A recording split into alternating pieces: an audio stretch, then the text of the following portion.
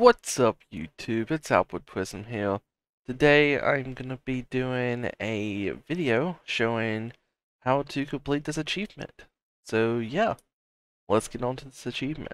Okay, so once you load into the map, you should be facing this way. You just want to turn around because you want to go to alphabetical order. We're gonna go this way, just like so.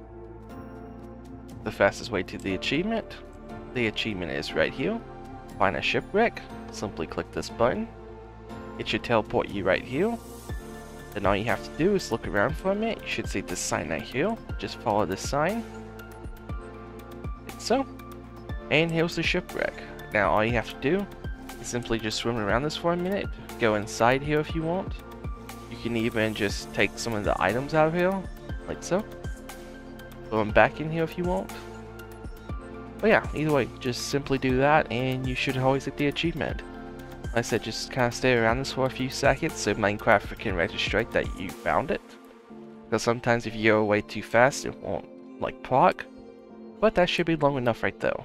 So yeah, that should be the achievement. All you have to do is do that right there and you should get it. Thank you for watching, and peace.